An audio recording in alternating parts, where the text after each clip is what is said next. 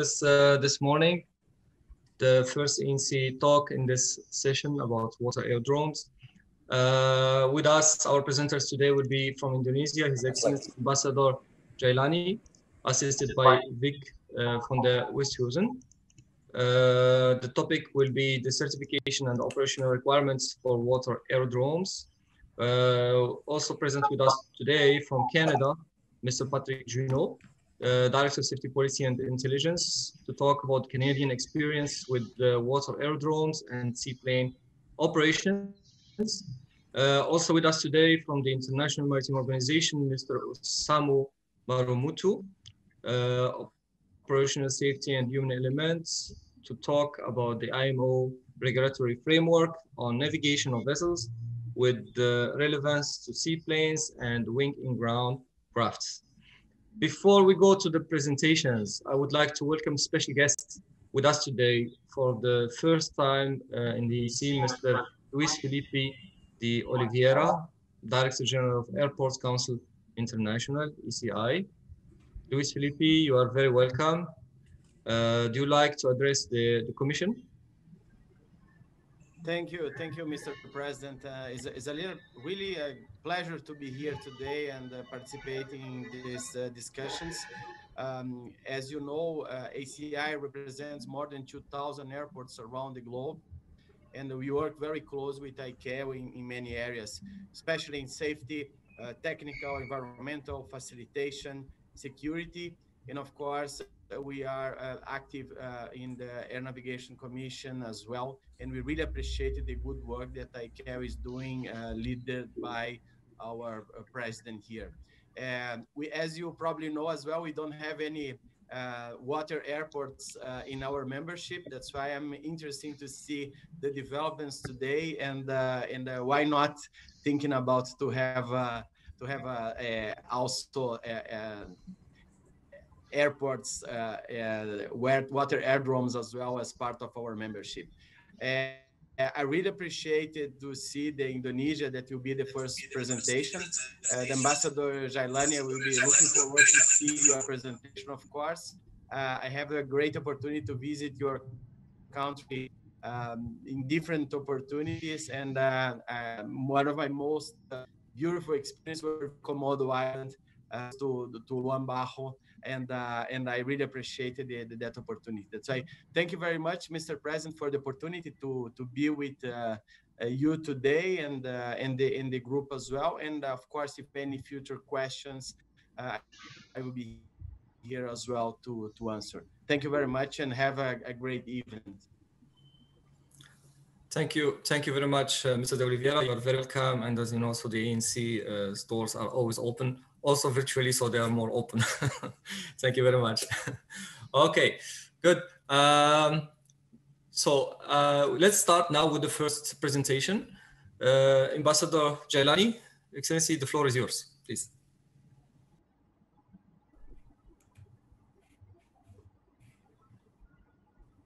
My greatest appreciation for having this opportunity to share our views on water aerodromes, and then I'm also very much pleased to participate in this specific INC talks. And we find that this INC talk platform is very informative and a very useful tools for exchanging of knowledge and experiences among the states and industries. To begin with, I would like to start my presentation by giving you a little bit outline of my presentation, and I would like to dedicate my presentation to three main themes. The first one, the background, why we need for global standard for water aerodromes and water operation. Second, I would also try to identify some challenges that we have to address in order to meet the practical needs. Last but not least, this presentation will also outline some steps that may be considered as a way forward to realize of such IQ standard. Now we are going to the next slide. on the background of why we need such global standard regulation. For many countries, like Indonesia, Canada, and many others, water aerodrome and seaplanes are very important. For those countries, seaplanes may serve as essential mode of transportation. And currently, states develop such mode of transportation individually without any ICAO guidance. Some states even have thousands of unregistered water aerodromes that is overseen by civil aviation authorities without guidance from ICAO. The lack of USOA protocol related to certification of water aerodromes, apron, marking of runway, and taxiways and visual signs also create practical challenges for further development seaplanes. Now, the next slide. I just want to refer to what the Assembly has done previously. In the last session, the Assembly instructed the ICAO Council to review the existing SARPs related to aerodromes and to develop specific standards and recommended practices to address the design, certification management, safety, and reporting requirement for water aerodromes operation. Therefore, the Air Navigation Commission may consider establishing appropriate forum to develop such global standard. Now, we're going to the next slide. I just want to share with you the typical water aerodrome. As you may know, Indonesia has long recognized the importance of water aerodromes and its continued development. Our aviation industry is a leader in seaplane. And then, according to ITA and Eurocontrol, Indonesia is expected to be the third largest travel market in the 2030. This excludes seaplanes operation, which are not under IATA umbrella. In the next slide, I'm going to focus on the benefits of seaplanes development. We know that they are the best mode of transportation for archipelagic countries and remote islands. Seaplanes play a major role in disaster relief and emergency evacuation. It is also an economic driver for small island developing states and other countries that depend heavily on seaplane operation. This include business travel and tourism with recreational access to very remote destinations. In the next slide, you can see some pictures of seaplanes. As you can see in this slide, seaplanes come with a view variation. One of the example is Canadian electrically powered Water Aerodraft, which flew in 2019. This unexpected mark, this unexplored mark, all these aircraft require a water aerodrome with all its facilities to operate. Now we go to the picture of larger seaplanes.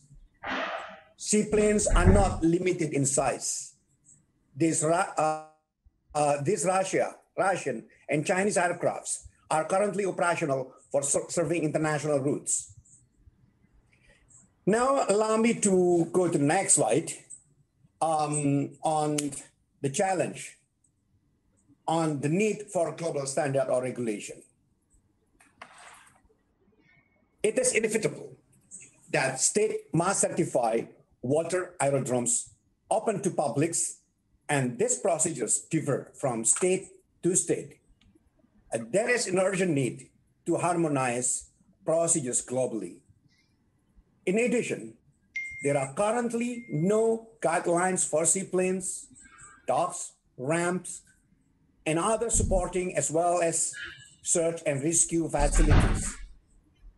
Moreover, state-imposed water aerodrome licensing requirements need to be harmonized globally.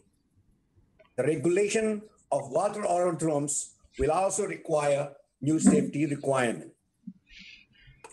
The next slide is about the basic standard currently used by several states.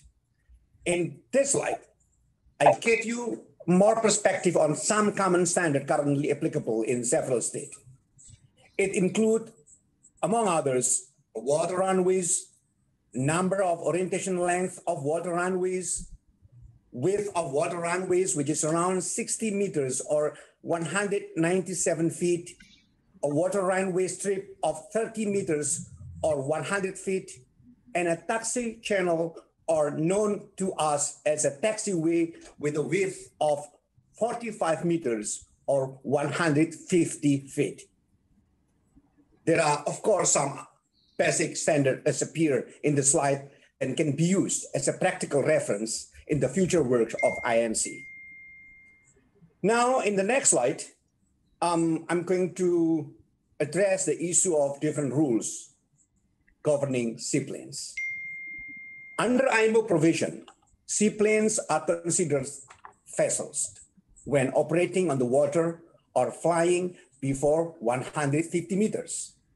However, the SOLAS Convention specifies that any craft capable of flying outside the influence of ground effect at an altitude of more than 150 meters shall be subjected to ICAO rules and regulation. This means that in practice, seaplanes will have to operate on a marine radio frequency whilst on the water, and aviation frequency in accordance with Annex 10 on aeronautical telecommunication of the Chicago Convention once they are airborne or flying an altitude of more than 150 meters. It must be practically challenging to maintain awareness in split frequency and totally different radio operation. In the next slide, I'm going to talk a little bit on another challenge with respect to water aerodrome operation. All seaplanes are considered vessels or boats while operating on water and are subjected to marine rules governed by state maritime authorities, and whilst in airborne above 150 meters, and it falls under civil aviation standard governed by the civil aviation authorities. Another complication is a different speed.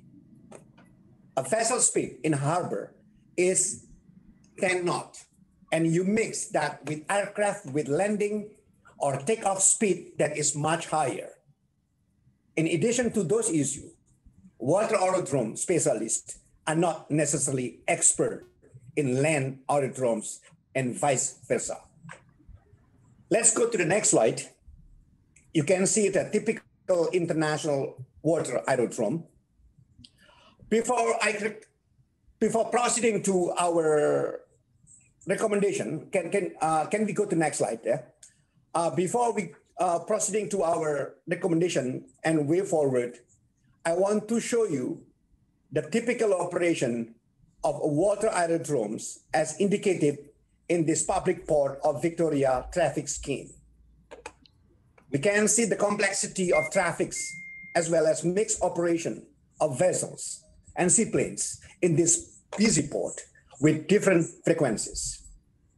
Seaplanes sharing the same runway with large vessels, while smaller vessels operating next to the runway combined with the recreational vessels and kayak crossing the runway with no communication.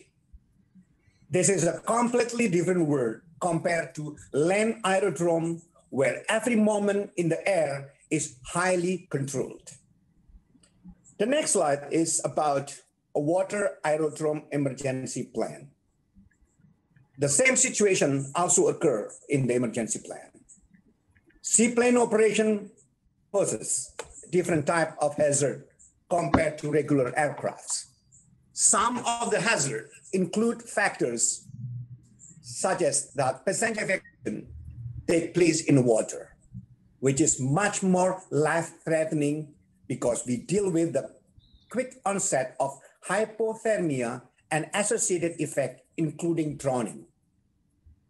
Also given in a seaplane, the fuel floats on water, the immediate toxicity and respiratory effects on survivor in the water is extremely high.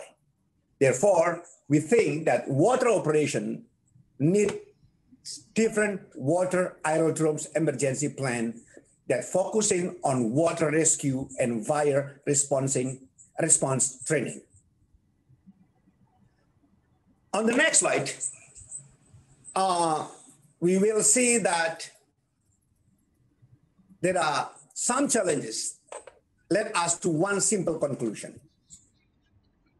That is, we need a global standard regulation for water aerodromes so that all states can have international guidance that promote a higher level of safety, efficiency, and regularity seaplanes operation. We believe that additional standard or regulation will also be required for ATC training, as a different skill set is required and IMO rules must be clearly defined in this process. Can we go to the next slide? I'm going to talk about the way forward that we can foresee. As I mentioned earlier, in this presentation, I would like to outline some steps that may be considered by ANC as a way forward. It is recommended that ICAO establish special coordination to address this issue with IMO. As a council member, Indonesia is committed to support this endeavor. Establishment of a special panel of the ANC will be also highly recommended. It can be foreseen that a specialized panel of the ANC to prepare SARPs for water aerodrome. In this regard, we also think that since states will provide experts to the panel at their own cost, the development of these SARPs will not incur additional cost to ICAO other than the cost of the secretary of the panel. Now we go to the next slide. This is about the issue needs to be considered for SARPs development. Solution need to be found to make it a seamless operation between the air and water use frequency, as seaplanes are subjected to the ICAO standards and IMO regulation on water. This is also very important as land airport standard and regulation currently exclude a water aerodrome. The next slide, please. And development of new water aerodromes by panel established by ANC will require very specialized expertise. In this regard, Indonesia can contribute with its resources and expertise in the development of SARPs. Other states such as Canada, Maldives, and maybe others who are very familiar with water aerodromes may also provide their respective expertise or contribution. And the next slide. In this last slide, I'm elaborating further issues that need to be addressed. Due to time constraint, I don't want to spend much more time to reiterate those issues. You just can see here in this slide, things need to be taken into account to move forward our work on water aerodrome. I will be very appreciative if the Secretariat also distribute this presentation to INC members and participants of this meeting for their perusal. I think, Mr. President, I should stop my presentation here. Thank you so much for the opportunity. Thank you. Thank you very much, Ambassador Jailani, for this very good presentation. I am looking for the discussion later in the Q&A session. I think there are many very good points that you have highlighted now. Of course, based also on the last Assembly resolution, we have the A48. discussing this very innovative issue. And I have noted that your country is willing to help the ICAO and the IMO together to work on the development of new SARPs. It's always good for us as commissioner to hear that we have the support of the states for our work. Thank you very much. I would like to invite the next presenter, and we will come later after the three presentations to the Q&As. The next presentation is made by Patrick Junot, Canada. Thank you, President. Can we pull up the presentation on the screen? Nadia, please.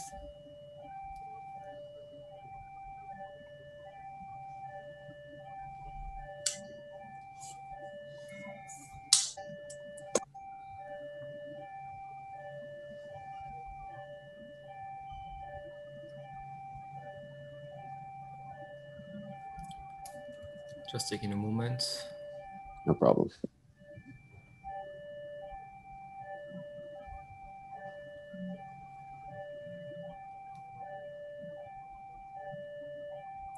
Perfect. Thank you. So thank you, President. Thank you, members of the Commission and all those in attendance for the opportunity to present today. I'll be talking today about water aerodromes in Canada. So if we can go to the next slide, please. Perfect. I'll give a brief outline of what I'll talk about today. The first part will set the context around the international obligations and the needs that exist. I'll talk about it from the perspective of a focus on safety, talk about the Canadian context, and speak to the work that Canada has done on Canadian standards for water aerodromes, and speak to how we would move forward as well. Next slide, please. So under the guise of no country left behind with ICAO, we recognize the fact today that there are thousands of unregistered water aerodromes in existence. There's an established need for global standards, both for water aerodrome certification and for seaplane operation as well. And to do so requires specific expertise in water operations. As the previous speaker spoke and His Excellency outlined, it's also a major economic driver for small island developing states, as well as many other states out there as well. Next slide, please. So in 2019, at ICAO's 40th Assembly, we saw international leadership for safety coordination across the board from all member states that attended. In partnership with Indonesia, Canada and Indonesia presented Working Paper 94, which led to, as you outlined, Assembly Resolution 48. With the Assembly's support for the development of global provisions for water aerodromes as well, that would speak to the design, certification, management, safety and reporting requirements for water aerodrome operations. Next slide, please. When we look at Annex 6 and Annex 14, ICAO Annex 14 defines that an aerodrome can be an area of water. It doesn't differentiate between land and water as a surface from which aircraft can operate. We find that under the licensing criteria as well. And ICAO Annex 6 acknowledges that there are different operational requirements for seaplanes versus land planes. Licensing factors for water aerodromes differ from land aerodromes, primarily include the physical characteristics of the operating environment, the mooring procedures, and rescue firefighting services. However, one fundamental licensing criterion that requires the license holder to establish and maintain an appropriate SMS remains the same. The criteria should therefore be considered in addition to the criteria outlined elsewhere in Annex 14 that apply to land and water aerodromes equally. And there are different operational and safety risks when operating onto and from water, ensuring that those are recognized. Next slide, please. So with a focus on safety, we talk about water aerodromes or water operations on water differ significantly from those on land due to physical characteristics, mooring procedures, rescue and firefighting, and the risks associated with egress and drowning. And so as such, we are charged with, when we look at this, looking at the nexus of air and marine issues as well, which will be some of the subject today. There are also specific needs and safety needs around traffic management. And also when we look at the encroaching waterfront land development and the interaction that we have with local authorities, municipalities, etc. Oh, hang on a second. I'm having a minor issue here. Just a moment, please.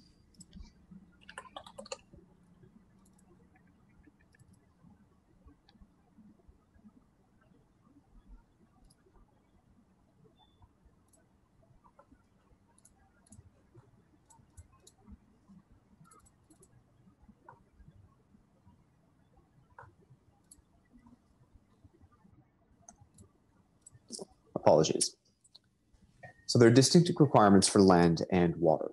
So the current ICAO SARPs that apply to land aerodromes speak to the slope of the ground, the size and color of markings painted on the pavement, the load-bearing capacity of the pavement, and the location, color, and size of signs. These are a few examples now of how there are differences between land and water aerodromes and the need for distinct and standardized specifications. So for water aerodromes, we have to speak to things like the fact that the landing surface changes with the rise and fall of the tides and the speed and direction of currents, that maritime markings and buoys are used in those contexts, that surface or submerged hazards such as shoals and log booms exist, and that these areas, ports, are multi-use, where you see aircraft, vessels, and recreational boaters interacting in that same space. Next slide, please.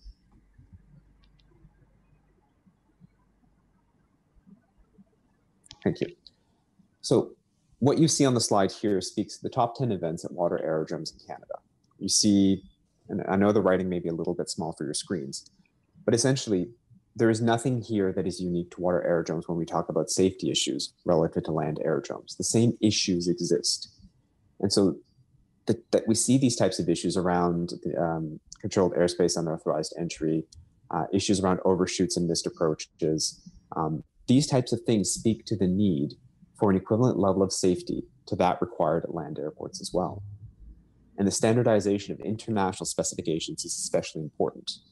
It's what we've done for a long time for land aerodromes through ICAO, and it's what we need to be looking at doing for water aerodromes as well. In Canada, most water aerodromes are used by operators to provide transport within the country. That said, in other parts of the world, Southeast Asia, for example, seaplane transport is moving passengers from one island nation to another, where the safety standards may be different. And we know that that difference in safety standards is often what creates safety issues down the road as well. Next slide, please. So we'll focus on safety. So aircraft operations, as I was saying, differ significantly from those on land due to physical characteristics, mooring procedures, and rescue and firefighting. There needs to be a recognition that there are unique characteristics of land versus water operations to be accounted for. The safety of seaplane operations comes at that nexus of air and marine transportation. Not only are operations different, but we also know that waterfront property in many areas around the world is sought after. What we've seen in Canada, particularly for both land and water, is commercial and residential development around existing aerodromes has created additional safety concerns. For example, through obstacles such as cell towers, condominiums, and other things. Conflict also may arise related to recreational use of water, of waterfront land, and of water. And we often see within Canada a lot of concern from communities and a need to have standards and ways in which to manage that around noise, air, and water quality as well. Next slide, please. So within the Canadian context, we have a piece of legislation called the Aeronautics Act. Somewhat akin, if you will, to the Aeronautics Act. We then have the Canadian Aviation Regulations Part 3, and we also look at the Canadian Marine and Shipping Act as a result of this nexus between air and marine.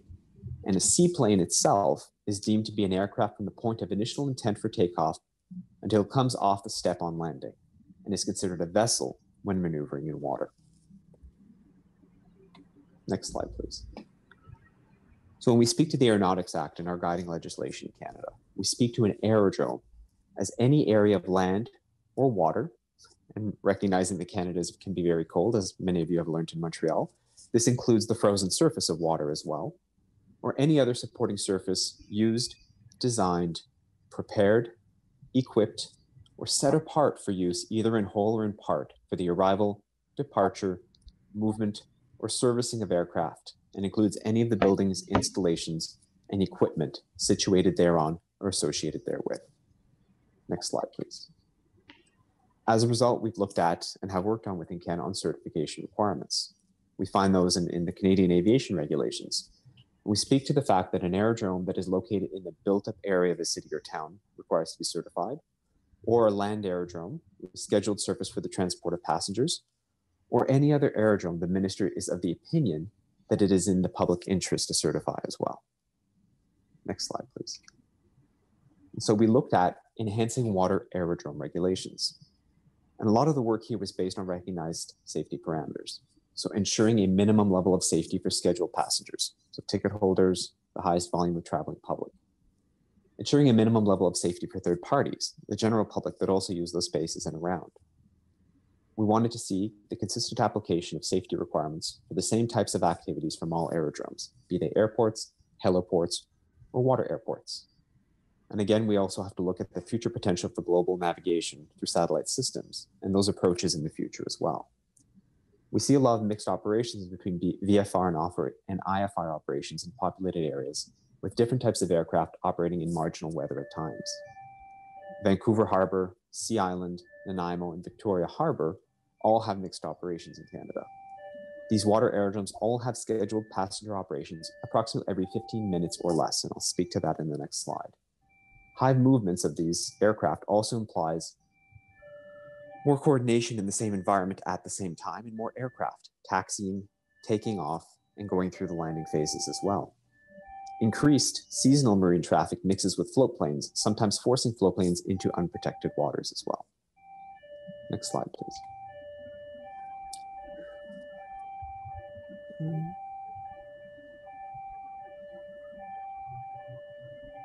Can we go to slide 13, please?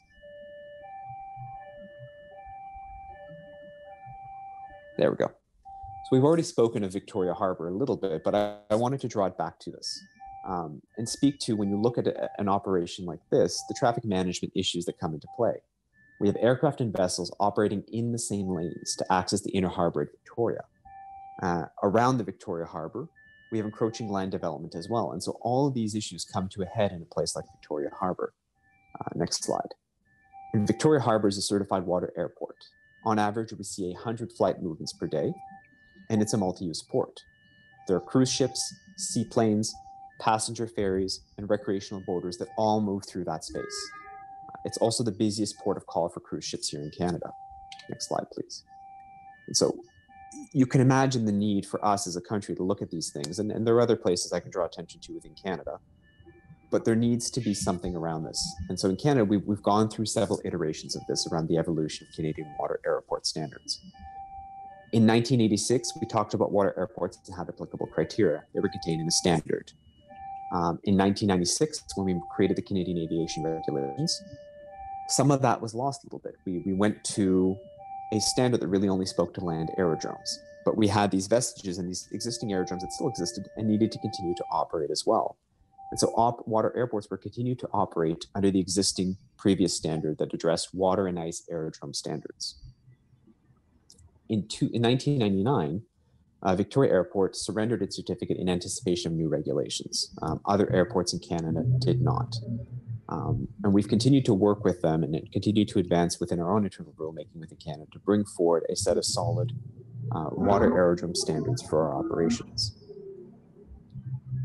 And in 2019, that led to a notice of proposed amendment that went out to talk about those and what we were hoping to bring forward. Next slide, please.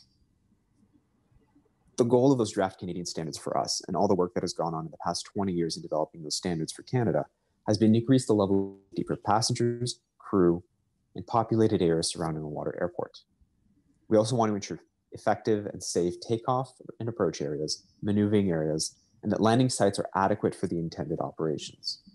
This really proposed process is for what we're doing in Canada, but we've provided and received comments on the proposed amendment regarding aerodromes, and we're moving towards a final rulemaking process here in Canada as well. So I'll give a quick overview if you go to the next slide. Thank you. So the Canadian standards, we talk in here about quantifiable requirements. We talk about physical characteristics and dimensions that are necessary. We talk about qualitative requirements. So the content of emergency plans, personnel, training. We make references within these draft standards to maritime requirements and compliance with Canadian aids to navigation as well. We also speak to emergency planning. And that's a piece that within the current pieces, the grandfathered existing standards that proponents operate under, that doesn't exist yet. And that's something we need to bring in and have identified the need to bring in as well. Next slide. This gives a sense of what these standards encompass. We talk about personnel and what the water airport operator is. We talk about units of measurement and how we manage those in that context. We talk about airport data, physical characteristics, obstacle limitation surfaces and objects, visual aids for navigation, visual aids for denoting obstacles, visual aids for denoting restricted use areas, and emergency planning, which is especially important when we refer back to the number and types of incidents that occur and the ability to anticipate, plan for, and respond to these types of incidents. And as I outlined before, what exists for land aerodromes doesn't necessarily work for a water aerodrome as well. There are unique characteristics that need to be addressed. So next slide, please. Under personnel responsibilities, we talk about that a water airport operator shall ensure safety by exercising operational control, coordinating functions and ensuring regulatory compliance, for example, maintenance, supervising, organizing, and staffing, docking, refueling, passenger safety, training programs, knowledge transfer of safety information, and SMS. Is responsible for liaising with regulatory authority and external agencies, for distributing accident, incident, and other occurrence reports, and actioning aeronautical information. Is responsible for the qualifications of staff and appropriate delegation of duties, and maintaining a current water airport operations library. Next slide, please. When we talk about units of measurement, as banal as that may sound, except as specified, the elevations have to be to the nearest foot, linear dimensions to the nearest half meter, coordinates in latitude and longitude to the nearest second, bearings to the nearest degree. These things are things we're familiar with, but then we also have to contend with water depths to the nearest foot or meter, and tides as they're measured with respect to the lowest normal zero tides, as these tides will impact and affect those surfaces and the safety of that area as well. Next slide, please. When we talk about airport data, because of the tides and the shifting, we have to figure out ways in which to do these things. So we have to talk about the geometric center being to the nearest 1/10 of a second. The water airport elevation and magnetic variation is going to be subject to tide condition and variations as well. Electric navigational aids, so elevation of the antenna or the radiating center and the geographic coordinates to the nearest 1/10 of a second. Universal navigational signal, the ILS localizer course, the dimensions of the water airports itself, the physical characteristics, the markings, and the significant obstacles on and in the vicinity. We have to consider all these aspects, but consider them in a context where we have a moving body of water as well. Next slide, please. When we talk about the operations manual, the water aerodrome would contain, among other things, the physical characteristics, water airport boundary, the level of service and types of services that would be provided, including emergency services, critical aircraft that is intended to operate at that water airport, which influences the infrastructure and what needs to be present, the organizational structure, the SOPs, and any agreements or memorandums about the operation, including, again, emergency services. It's similar to what we find, but needs to be specific to water airports because of those considerations as well. Next one. Thank you. So again, going back to Victoria, and again, I apologize, the image is quite small here, but we talk about the channel, that it's 800 meters long by 120 meter wide. The water depth is at a minimum 1.8 meters, but that changes again, depending on the tides. That the width of taxiways, ramps, the size of turning basins, that we identify and indicate very clearly the shore facilities, the docks, the wharfs, the ramps, and the beach. Next slide, please. When we talk about obstacle limitation surfaces, takeoff and approach and landing, straight in, offset, curved, one directional. These things that define the limits to which objects may project into the airspace are going to vary accordingly as a result of the water aerodrome context. And it's important to distinguish from obstructions in the water, which are managed differently. In Canada, that's the Coast Guard or the Port Authority, but they still need to be accounted for safety reasons because they have an impact on aviation safety. Next slide, please. When we talk about visual aids for navigation in a water aerodrome context, we talk about, and things some pilots are familiar with, wind engines, but then we get into things that are different. When you talk about markings, you're talking about docks and marker buoys, the location and way in which we have to do signage, strobe lights. These things are going to have to be different for a water aerodrome operation. You need that standardization around these pieces as well for that to work. Because taking off from one country, landing into another water aerodrome, if everything is different each and every time, we introduce the ability for error and create the environment in which safety interrupts as well. Next slide, please. So other visual aids for denoting obstacles, the use of colors, of markers, for denoting restricted use areas. Again, these things need to be standardized. They need to be predictable from one place to the next. Next slide, please. So the Water Airport Emergency Plan. We have to have, through risk-based analysis, preparations for aircraft accidents or incidents within or outside the water airport boundaries. For water rescue, which differs significantly from land rescue. For fire response, again, you're not dealing with a fire on a land surface, you're dealing with a fire on water sometimes, and a fire that can move. Oil spills, fuel spills, how do we manage those? The recovery of aircraft from the movement area. How do we deal with trauma and injury to passengers or personnel and medical emergencies in an environment that's quite different and moving? We have to make sure that we're consulting identified agencies, that these are reviewed and updated annually. In a Canadian context, we'll be conducting a test of the plan every 3 years. But again, when you compare what happens and what exists for land aerodromes, the water aerodrome and the water airport context is quite different. The environmental considerations come into play and all these other things that are things that we deal with on land, but they vary dramatically when you're dealing with water in a very different environment. Next slide, please. When we think about the emergency equipment that has to be available, again, this changes because you're no longer talking about the same types of things. They have to be readily available at the docking site. But we're talking about life rings and barge poles for water rescue. We're talking about fire extinguishers that can put out fires, but that can put out fires potentially on water that aren't the same. Having absorbent material for an oil and fuel spill that works on water, and the ability and the training and the personnel to be able to use these things. That we have safety boats on hand for passenger rescue and to deal with safety issues as well. Next slide, please. And within the Canadian context, we have other requirements coming in because we've been working at this for 20 years now, easily, where we're bringing life vest requirements for all passengers and pilots. We're looking at and bringing in emergency egress training for pilots, that a pilot that operates in that environment, especially when you're talking about smaller aircraft, these aircraft have a tendency when they have an accident on water to flip. And so there needs to be training for those pilots on how to get passengers out of that aircraft safely. Make sure that the passengers have life vests with them as well, because usually that's the leading cause is you can sometimes get the passenger out of the aircraft and they may drown as a result while they're waiting for rescue.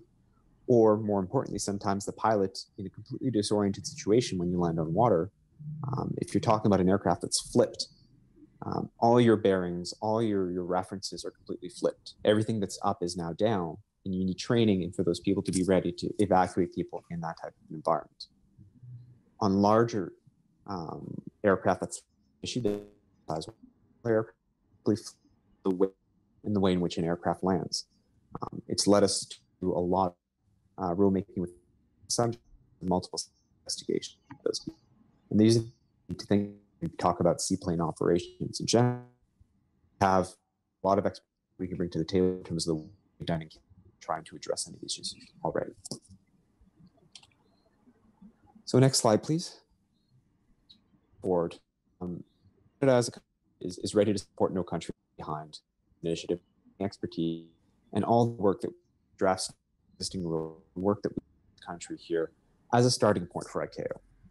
We recognize what goes into starting a SARP, work to doing these things, and we think we have a lot of work that we can bring this file and help accelerate the pace of work on this piece, and offering it up to the international community to build on and develop and adapt into an ICAO context as well.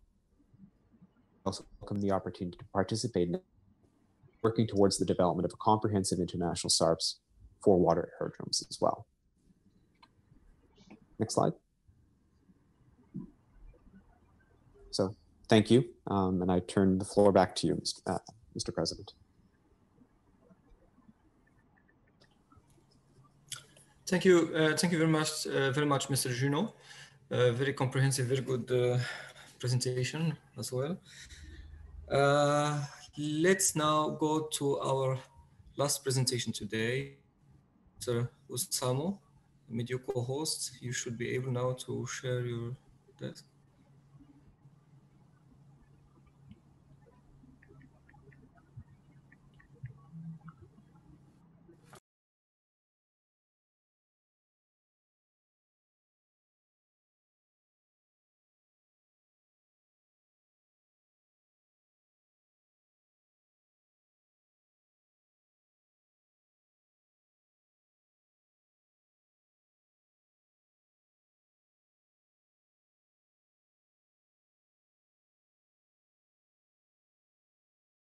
Good afternoon again from London. I hope you can now see my slide.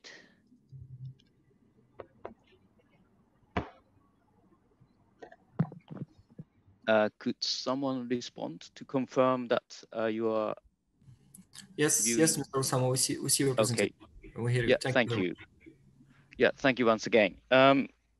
Well, again, Mr. President, I have to admit that everything that I have been observing from today's video conference is almost new to me.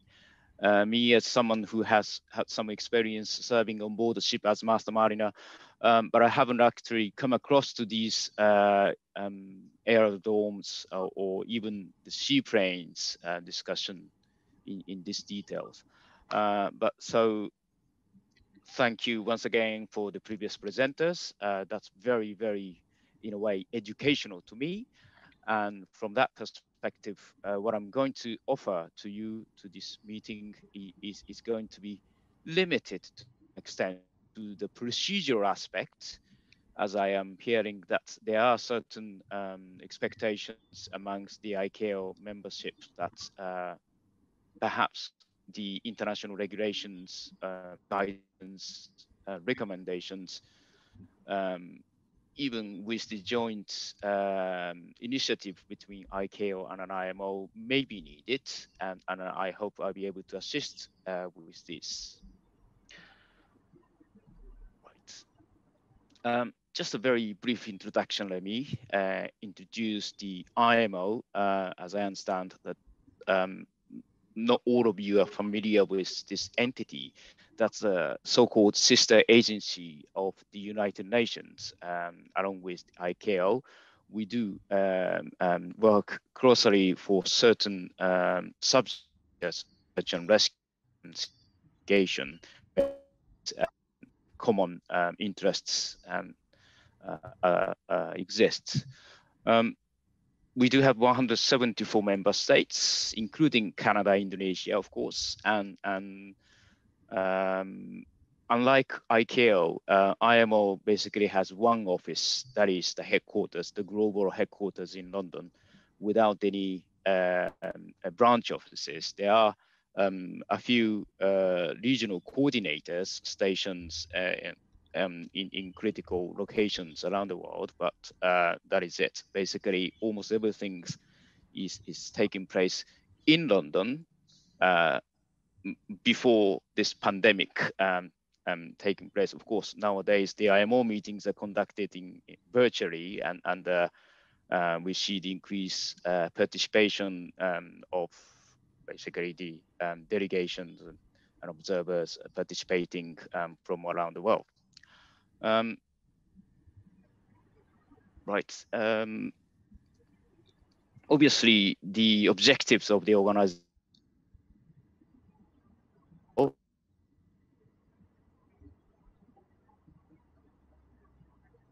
and the merchant marine, the IMO is basically like ICAO, a technical organization.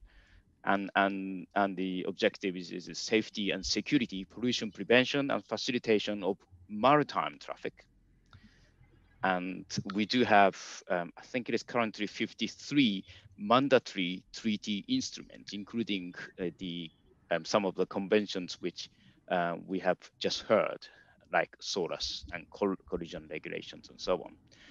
With the mission statement, safe, secure, and efficient shipping on cleaner oceans, so under which we do operate.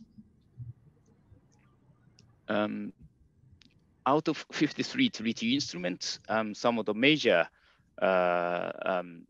conventions, such as SORAS and COLLEG, although in terms of number of contracting government or state or parties, may somewhat be limited, but in terms of the coverage of the merchant fleet of the world, SORAS convention, for example, is applicable to 99.04% of the world tonnage. So it's quite significant.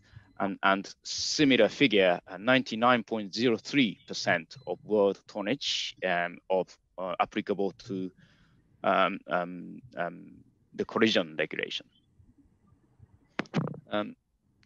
Decision making, indeed, in IMO is prerogative of the membership, and again, the assembly, the highest organization, like ICAO, as I understand, which is attended by all 174 member states, as well as 3 associate members, and they meet every 2 years. Between the sessions of assembly, the 40 members of elected council member make an important decisions, and under this structure we have 5 committees.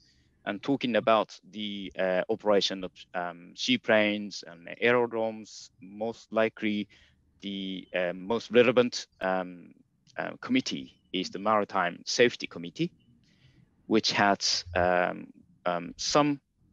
several subsidiary subcommittees, and I have highlighted the one called NCSR, that is Navigation, Communication, and Search and Rescue, considers basically, that is it, navigation issues, as well as communication and search and rescue issues, as mandated and in a way controlled by the Maritime Safety Committee.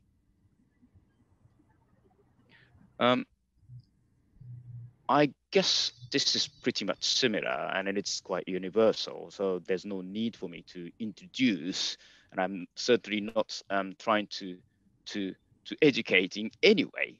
It's just a summarize of what we have as an IMO regulations and recommendations.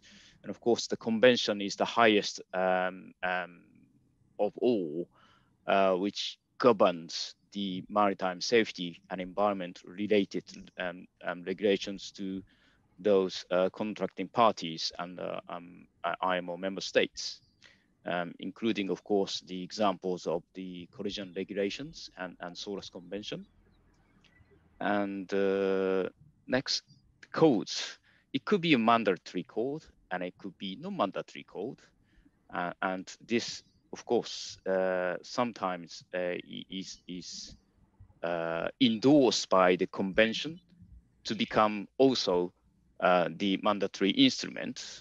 But in many ways, it is giving the member states the guidance and recommendations, and sometimes requirements on the codes.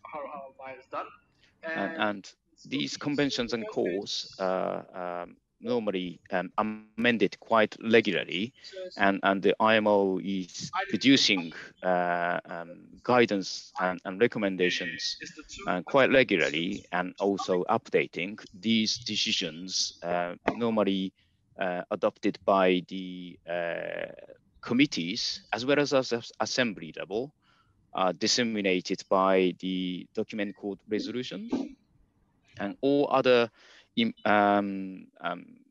recommendations and non-mandatory instruments are approved by committees and again disseminated by means of circulars. And those examples, which I would just briefly explain later, is one of the MSC, the Maritime Safety Committee Circular 1592, which gives the guidelines for winging ground, or in short, WIG craft. Let me just start from the brief introduction on the collision regulations, what we call it in short. The important and relevant information can be found in the very first rule, that is application. And this indeed is applicable to all vessels upon the high seas and in all waters connected therewith navigable by seagoing vessels. And although of course this is in principle intended to regulate the ships, it is not just ships that is being regulated. It is a vessels, and vessel could mean even broader than that, which I will explain later.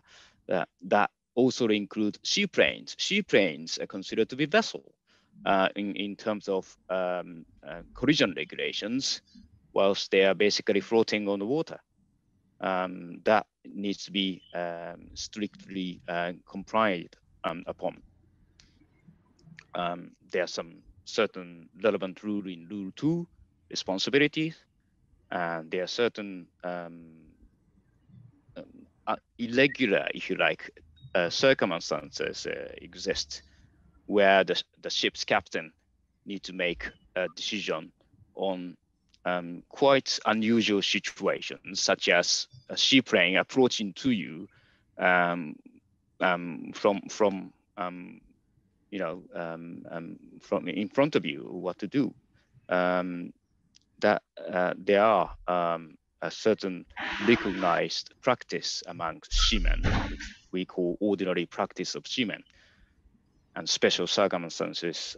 These provisions are provided in Rule 2. And Rule 3, again, this is a definition talking about vessels. This includes non-displacement craft and weak craft and seaplanes. So these crafts capable on flying, but capable on floating on water, and capable also for maneuvering on water, are considered to be vessels, along with the definition of seaplane and weak craft. And the one that is probably most relevant that I have highlighted in red is the responsibility between vessels. A seaplane on the water shall, in general, keep well clear of all vessels and avoid impeding their navigation. So that's the basic principle that we do expect. I would say, mariners, seafarers, seamen, they do expect that the seaplane will keep clear of the vessels. That needs to be understood by anyone who maneuver the seaplanes and the weak craft. Otherwise, there could be an issue. Also, there are some relevant provisions, requirement for the weak craft, and talking about the collision regulations, because there are some certain hierarchies, if you like, for navigation rules, which one needs to avoid the other one. For that reasons, vessels are expected in general to exhibit lights and shapes of characteristics in the positions, and there's a prescribed positions in the core leg itself, and recognizing the unique nature of these seaplanes and weak craft. The convention recognizes that it's not always possible to hoist the flag on seaplanes. Of course, this is given in Rule 31. The next relevant provisions that I see is the SOLAS Convention. And in Chapter 5, this chapter deals with safety of navigation, and specifically Regulation 10 gives ships routing. Ships routing, this is established by contracting governments, i.e. not the IMO, it's the government, individual state. They establish the ships routing systems, and in some cases, some of the ships routing systems established are proposed and submitted to the IMO for adoption. mainly this is something that requires the international attention and often located quite an offshore, certainly not in harbor, but for example, the traffic separation schemes, which goes beyond of the coast beyond the territorial sea, then they are submitted to IMO for adoption.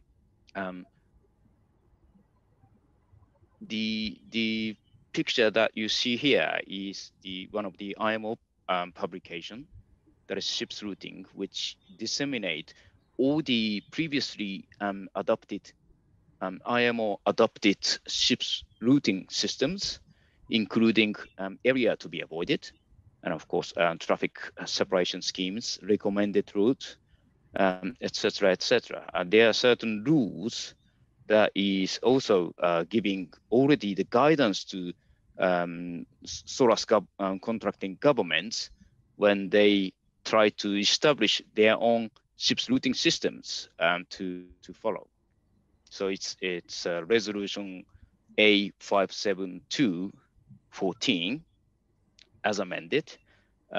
This gives quite a comprehensive guidance to contracting states, contracting governments to take into account. The image and diagram of some of the actual previously adopted IMO ships routing systems. It's not necessarily adopted by IMO.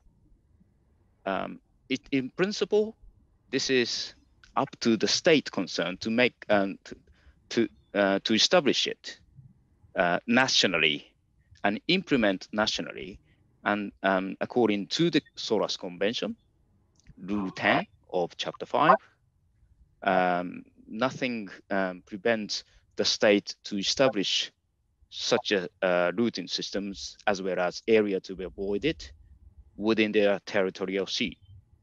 And many states are doing that. And certainly, if they are located in ports and harbors and internal waters, they don't need to be brought to the IMO for adoption.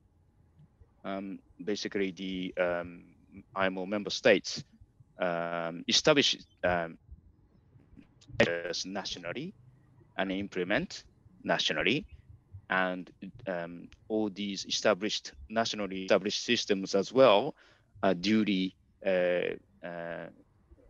depict and written and indicated in the nautical chart, and of course by means also of notice to mariners, the seafarers are duly notified of such an establishment.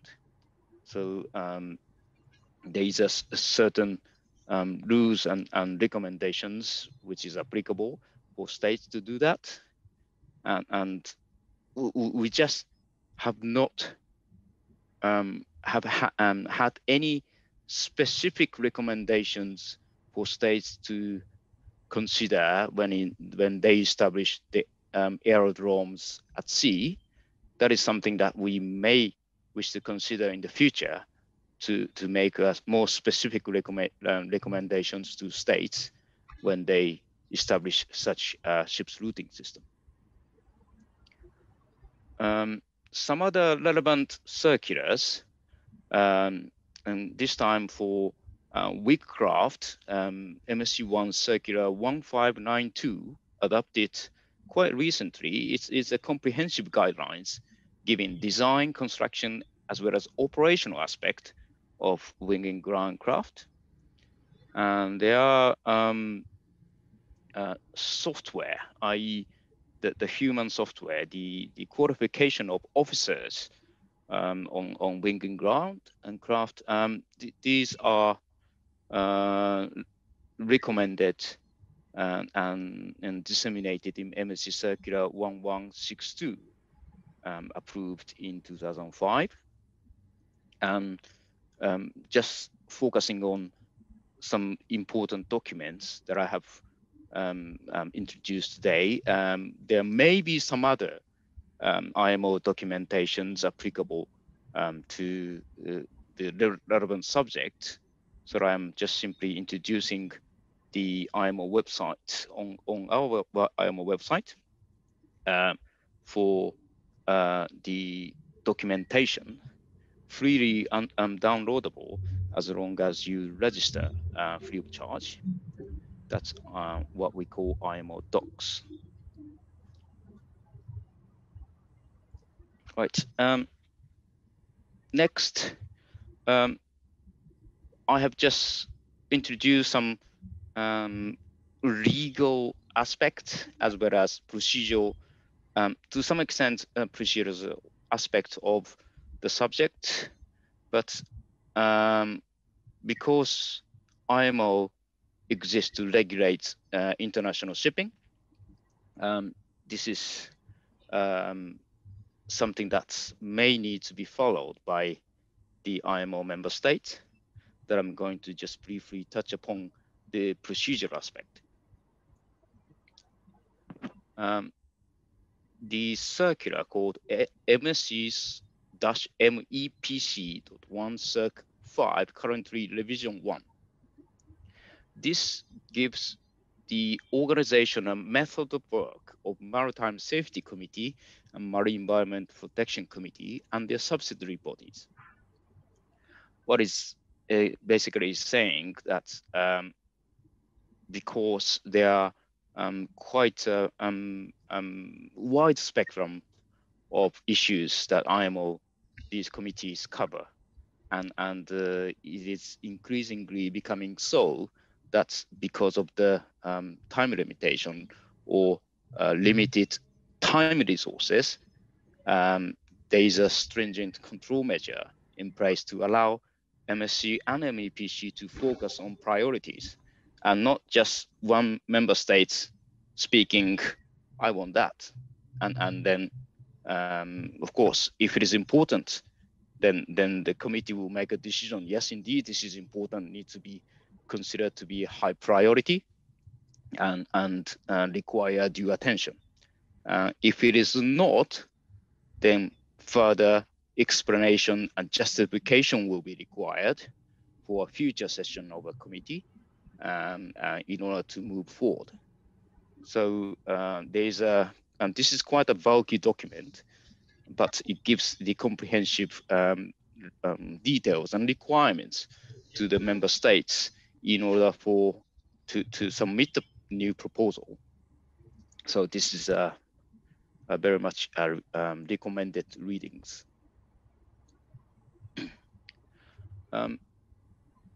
We do, however, as slightly briefly touched upon, a good working cooperation and collaboration with the ICAO, and this is one of the existing one. We do have established a joint working group on harmonization of aeronautical and maritime search and rescue. And this meeting typically meets every year. Typically, so far, we have organized 26 sessions, and it has been considered as important, and the requirement is requirement has been duly justified. So it's almost like a permanent working group, but it's not permanent. They do meet every year because of the continued requirement to continue to adopt and adjust and amend the existing measure for harmonization of aeronautical and maritime search and rescue. Working arrangement, somewhere in the middle of this slide, you will see that the subsidiary bodies should not develop amendment or interpretation of any relevant IMO instrument without prior authorization from a committee. So it's not allowed in a way to bring this important issue to the attention of the subcommittee level without committee approving first. So again, there's quite a stringent measure in place in order for the subcommittees, all the subcommittees, to focus on the priority issues. This existing joint working group on harmonization of search and rescue is considered to be one of the intersessional working groups, which is established by the parent committee at the endorsement of the council level. So again, the committee itself cannot simply establish it. It has to be approved and endorsed by the council, and any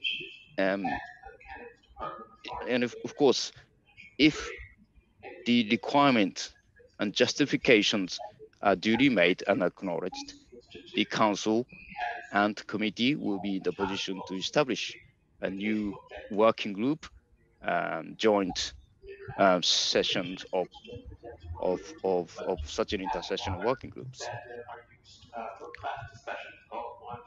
Right. This concludes my presentation. In the absence of any expertise or any knowledge, I must admit, on the subjects that you're talking about from my perspective. But of course, IMO is there to assist the membership to create, establish, produce any required guidance requirement at the international level for the safety of navigation, maritime safety, and marine environment protection purposes. And thank you very much, Mr. President. Thank you very much, Mr. Osamu.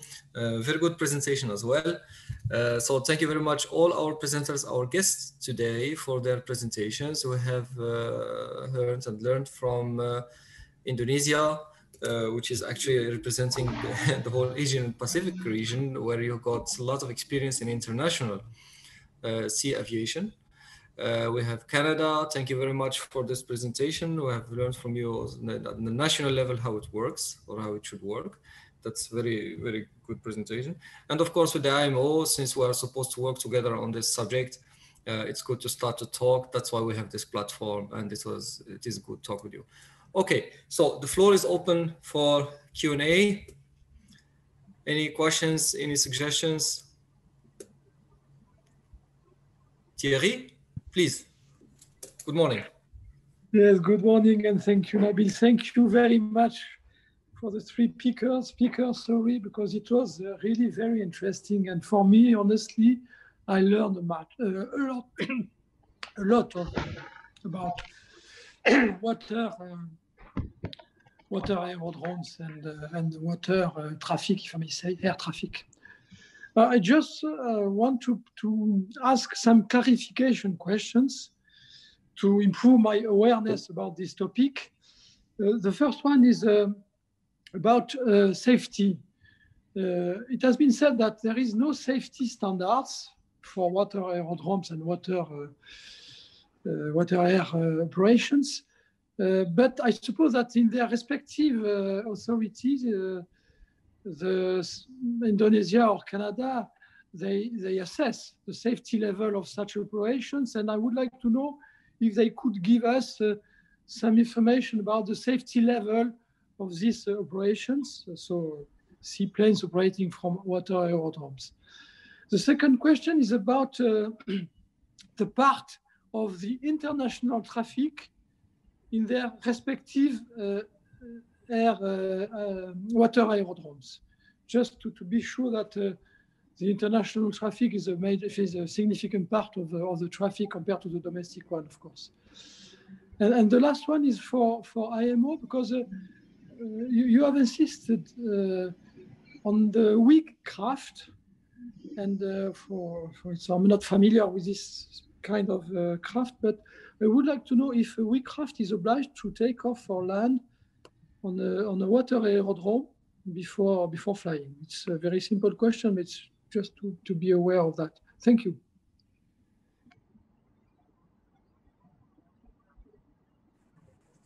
Thank you very much, Thierry. So from our guests, please, the floor is yours. Who would like to answer these questions? Okay, thank you, Mr. President. In response to the first question, I would like to reiterate once again, as we have mentioned earlier, that until today, there is no global standard at international level. That what we have is some basic standard as applicable in some states. I think this basic standard can inform our future works if we really want to develop a global standard. And on the response of the question, I would like to invite my colleague. Perhaps he is our expert on technical matters. Fix, you have the floor. Thank you, Thank you, Mr. Ambassador, Mr. President. Thank you very much. I reiterate what the ambassador said. That is correct. That is why Indonesia and many other states are looking for a forum where they can develop the appropriate standards for water operations, whether it's within a harbor or whether it's within an open sea. I think somebody that can also add to it is, of course, Canada, because Canada has experience in this area. And they might have, because of the lack of global standards, they might have started developing their own standards to address this matter. Thank you, Mr. President. Thank you very much. I see Patrick Junot raising his hand. Thank you, President. So I'll attempt to answer the first two questions. So in terms of assessing the effectiveness, I think to Vic's point, water aerodromes have been key in connecting, the vast geography of Canada for a long time. We've had these, we have them all over the place. Again, our context is a little bit different than, for example, Indonesia and many of the other states that spoke at the Assembly, and that most of our travel happens domestically. But it's how we reach a lot of isolated and remote communities in Canada. It's how we meet and connect many communities that are isolated for much of the year. It's the only way in is by air, be it through a water aerodrome or sometimes a land aerodrome. So we have a long history of these issues, which is what led Canada initially domestically to the development of the initial standards that we had, and continues to drive us to need to sort of reconcile that piece. We have some international transport out of Victoria and out of Vancouver that happens for sure. Most of ours being domestic, but the need for those standards, the need to consider the realities of what a water aerodrome is what has pushed a lot of the development in 20 years of work in our area, in our country, in this area, because we recognize that there are issues. The issues aren't different. They're the same ones we see in many other places, but they happen in a very different context. And for us to fail within Canada to address the water aerodrome need for aircraft certification, for seaplane operations, has been an issue for a long time that we're working to correct. It's come up in many accident investigations within Canada, and it points out to the reality and the differences that exist between a seaplane and a land airplane. And I spoke a little bit of that in my presentation, but when we talk about smaller airplanes that are often used for regional transport within Canada, these are airplanes, and when they have an accident on water, they flip.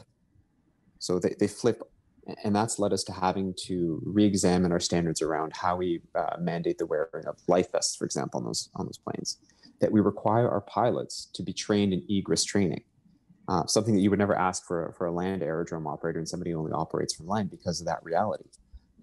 We've had investigations where you speak to these people after the fact, and it's such a startling reality to all of a sudden have the entire plane flipped over and to try to assist the evacuation of passengers, that there are specific needs around seaplane operations. There are specific needs around standards for those pieces, to the provision of training to people that operate in that environment.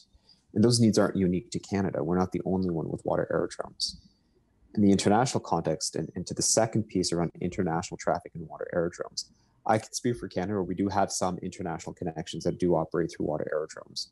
But I've also traveled. I've been to the Caribbean. I've been to other places like that where international traffic from one water aerodrome to another can and does happen. And I speak back to that idea of from an ICAO perspective, we felt it necessary at the time to create an annex and standards around land aerodromes because of the idea of a pilot taking off in one country and landing in another country.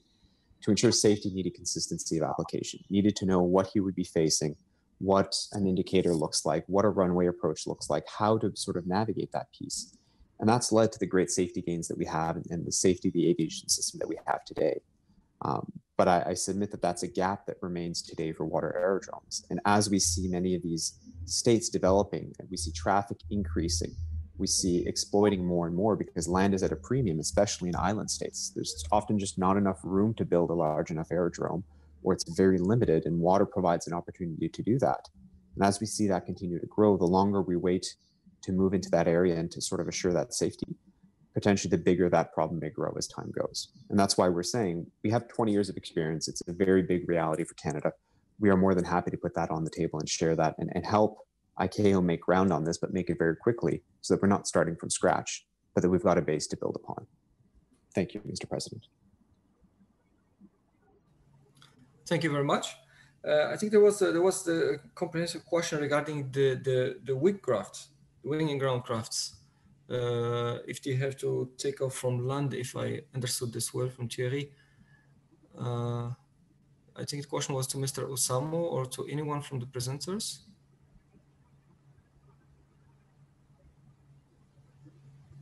Mr. Osamu, would you like to take this question? Thank you for the question to IMO. However, as I have explained that I'm not the expert on that. We do have produced the guidance, but as far as I understand, there's no legal obligation that is applicable to the wing and ground. For that, there is a guidance. I'm sure that the many of the panel members here is far better in far better position to answer to that question. Thank you, Mr. President. Thank you very much, Mr. Osamu. Okay, so well, it is anyway a discussion. So feel free if we have an expert with us today here, or if someone would like to add anything. It's a talk. It's a discussion. Okay. Part of that, let me give the floor, please, to other speakers, questioners. So I have the first one is Subhash. Good morning, Subhash. Good morning, Mr. President. Good morning, ladies and gentlemen. A very interesting presentation. I'd like to thank the presenters for their presentations and what they have said about the requirements for Water Aerodrome. I also know that there are other relevant streams of work in IMO with regards to vessels that have the ability to fly. And I sense also that perhaps some of the ICAO provisions that are already available for land aerodromes or helicopters may also be applicable to the water aerodromes. So maybe in order to go forward in a proper way, we should get the ICAO Secretariat to map out what are the existing provisions that can be applied, and what are the guidance that are already available in IMO and other expert groups, and then we should identify what are the gaps, and of these, which could be undertaken by ICAO for international civil aviation. I sense that there is a growing usage for seaplanes as of course as the economy and the wealth of the nations grow, and I think using seaplanes is very economical, especially when you have multiple islands like Indonesia or Maldives or Philippines. So I think we should do a gap analysis and then identify which areas that ICAO should play a role, especially in the facilitation of international civil aviation. Thank you, Mr. President.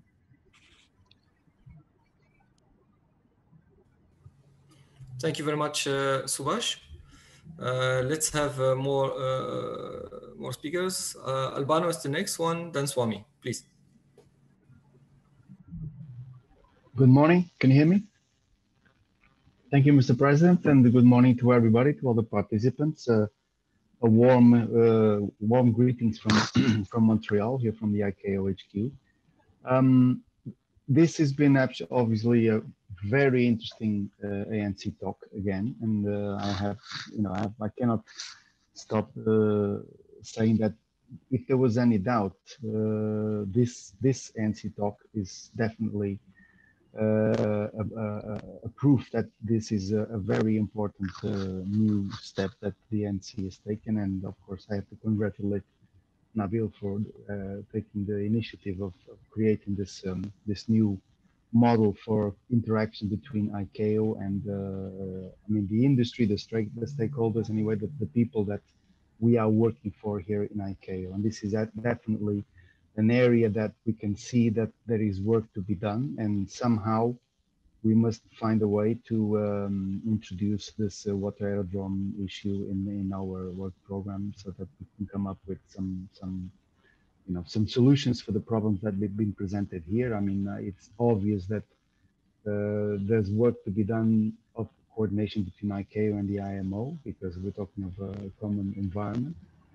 But definitely, there's definitely work to be done by the NC in the production of standards for this specific type of operation. I won't have any questions, but I'd just like to ask, please.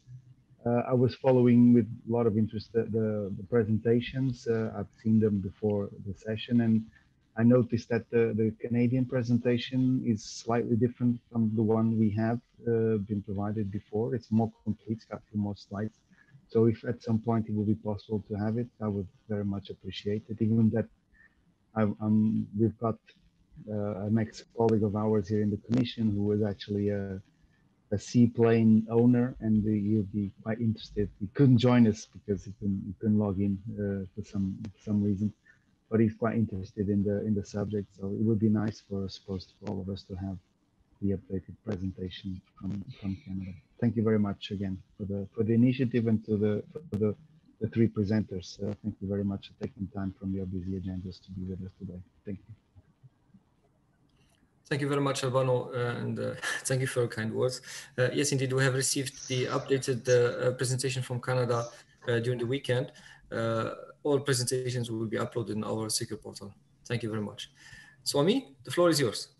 Thank you, Mr. President. Interesting presentations. Of course, I mean, like it's still work in progress, and in fact, during the Assembly, we had some interaction with the Canadian delegation, and one point of interest for India was the water aerodromes.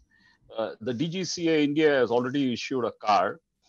I just went through the sample regulations of ICAO and also the general operating and flight rules, which is a document of the Canadian federal government.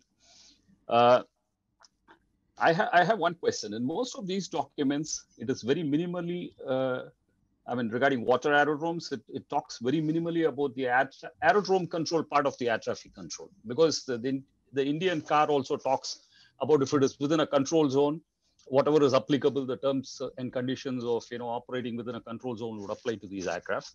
The sample regulations hardly talks about it. Again, briefly mentions about the air traffic control, the ICAO sample regulations. The general operating and flight rules of the Canadian regulation talks a little bit more. But my question is, if the presenter from Canada can just throw more light on, are they contemplating on something in terms of, suppose they establish an aerodrome control for a licensed water aerodrome? Of course, I mean, probably now the traffic density is not such that you would have something like that, but if it is done, will it require some very specialized training for the air traffic controllers? Because I mean, he also made an interesting point about the egress, and I mean, there is a whole different set of actions, like which normally an aerodrome controller will not be otherwise exposed to. So, are they looking in terms of the ATC training requirements? That's my question. Thank you, Mr. President. Thank you, Swami, for this good question. I think it was to Mr. Patrick Junot. Patrick, please. Thank you, President. Unfortunately, I'm not in a position to answer that question at the moment. I would say it's on the table, and it's something that we're exploring. I'd say, like, our standards are still in the final sort of rulemaking process. They go hand in hand with multiple pieces. But one of the questions that we continue to struggle with on our end is less about the technical requirements of the standards, but more about the applicability and how far are we going in applying them. And I think it speaks to one of the points that was raised in the question was, we don't necessarily want to apply the same standards for a very busy water aerodrome that we would to a very small water aerodrome. And so that's one of the pieces we're still sort of debating, is exactly how far we go with the application of that piece. And I would hazard that as part of the work that would need to be done at an ICAO level on this piece is part of that international consensus as to where do we draw that line And at one point, do we start incorporating that element into the air traffic control piece as well? I know that within Canada, we sort of struggle with where we're going to draw that line, and we continue to think about that piece. And I hope to finalize that in the coming while so that we can finally publish the final rule. But it's where do we draw that line?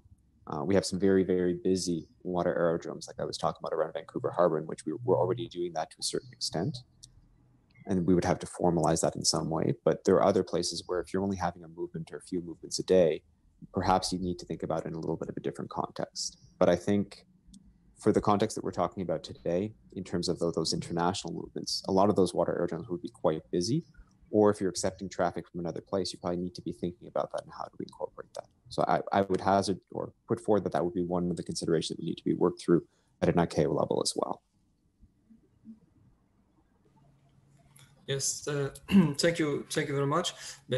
Before I give the floor to Caps, just an observation from my side to your question, Swami. So since we have learned today that the International Convention for the Safety of Life at Sea, that was signed in 1974, has established kind of a limit between ICAO and IMO responsibilities. We have learned that below 150 meters, it is the responsibility of the IMO, and 100 it will go. So I could imagine now, I can imagine that for a question, there will be a kind of combined work between air traffic controllers and sea traffic controllers, like the ones we know after landing at the airport. So you switch to another code. So kind of that. But a good question and a good area to work together with the IMO. Looking forward for that. Thank you. The next speaker is Caps. Good morning. Can I say something, President? Sure. Excuse me, Ambassador, please. I will be very brief.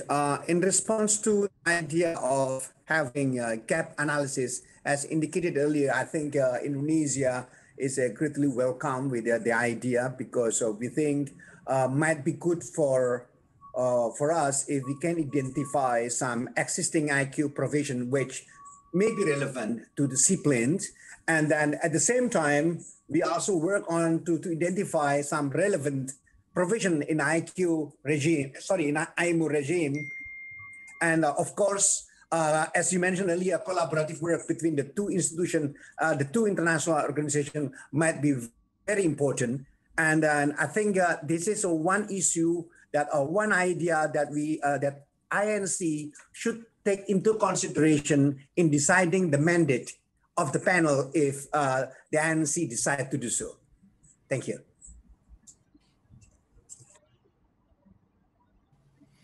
Thank you very much, Ambassador. Okay, Caps has been waiting. Caps, please. Good morning. Good morning, Mr. President, and good morning, everyone. Special thank you to the presenters, like the rest who have spoken before me. This is, for me, education. I learned a lot. I've seen aircraft landing on water and just fascinated. I didn't know this much information about them. So I'm grateful. My observation is almost on the point you made. The SOLAS Convention, which apportions responsibilities to ICAO and responsibilities to IMO.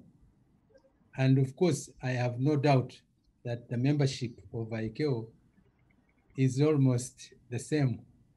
It's basically largely the same states who are members to both. I want to thank the presenters also for highlighting the plight of small islands in the framework of no country left behind. Especially for Canada, you are not one of those left behind. So I'm so very happy that you have picked this idea and highlighted it. And you have made a very good case together with Indonesia, an economic case for these seaplanes and planes operations. You have also made a good case that there is need for global standardization or global standards to regulate and ensure that these seaplane operations are safe. Because if they are not safe, then it becomes difficult to contribute to the economic development of those small islands. Since the membership is almost the same, I have one question. This dialogue, this conversation, is it also taking place in IMO? In fact, I had this question even before the presentation of IMO. And when the presenter said he was not aware of this particular challenge, then now my question sort of was answered, but I still want to know whether there is a conversation of similar nature taking place in IMO, or whether in light of that SOLAS Convention of 1974, it is not necessary that this conversation is also started in IMO organization. Thank you.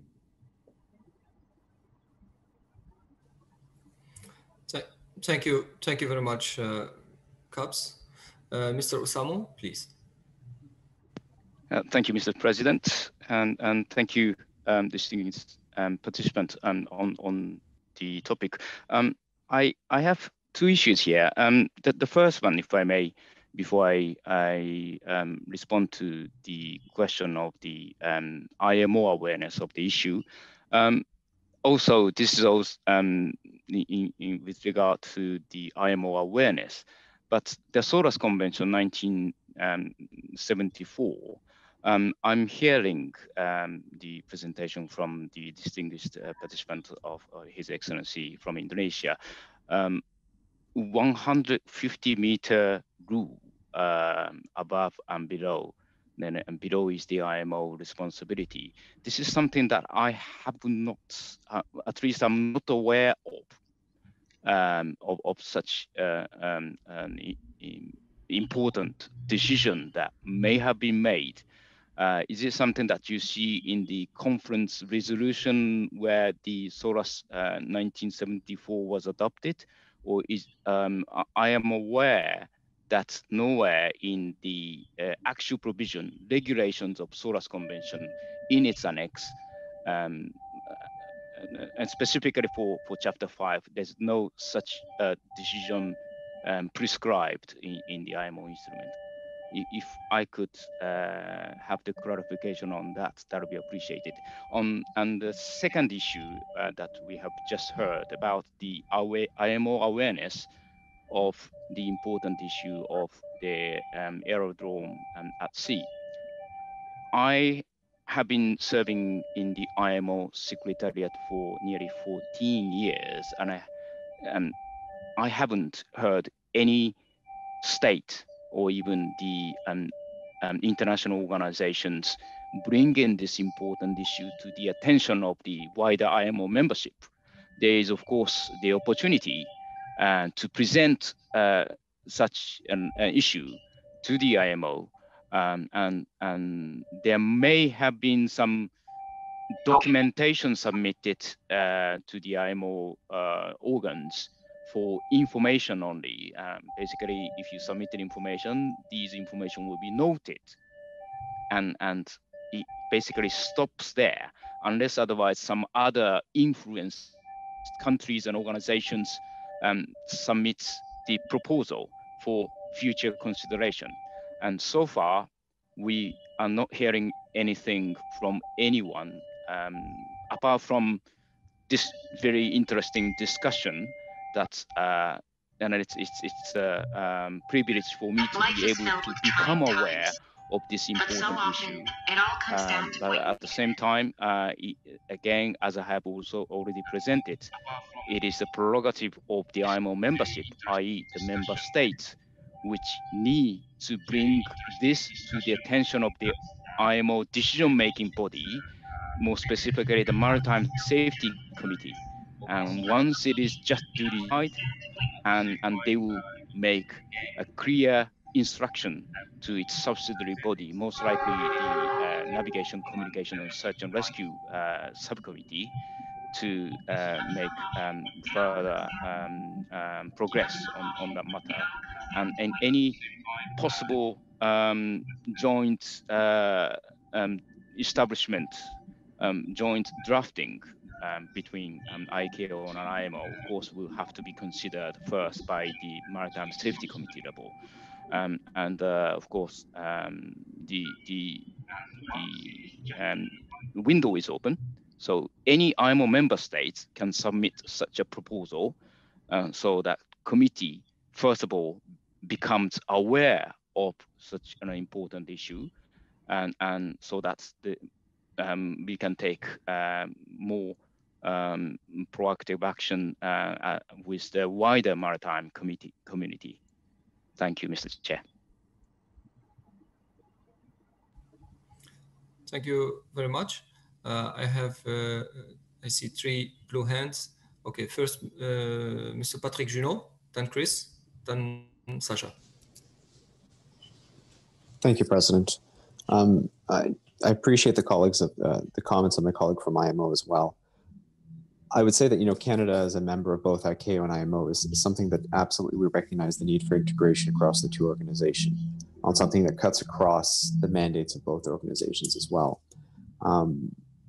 I recognize the question about the applicability of SOLAS, which was drafted in 1974. But I would caution from my perspective of saying, was the context in which we drafted SOLAS in 1974 still the context in which we operate today, 50 years later?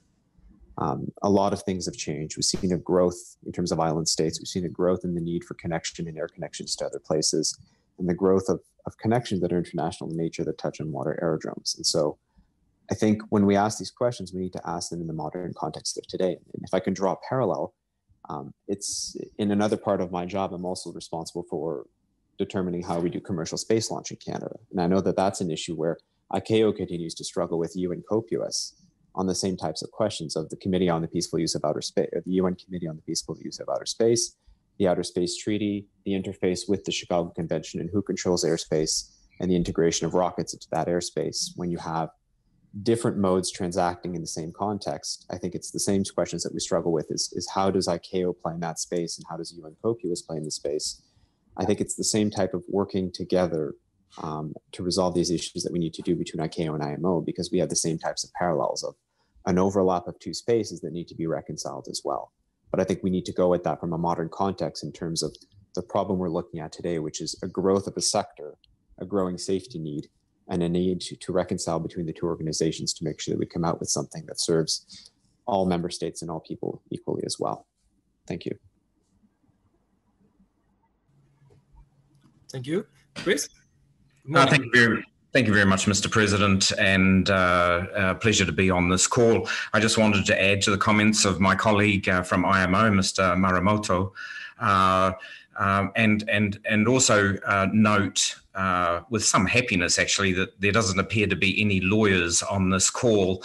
And I say that facetiously because the differentiation between the authorities with respect to the conventions that IMO is responsible for and the convention that ICAO is responsible for is quite complicated to the extent that after the drafting and adoption of some conventions, there have been letters of clarification subsequently to confirm the responsibilities and authorities. And perhaps if we talk to Legal Bureau at some time in the future, that can be sorted out. And it could be actually quite a good learning experience for all of us.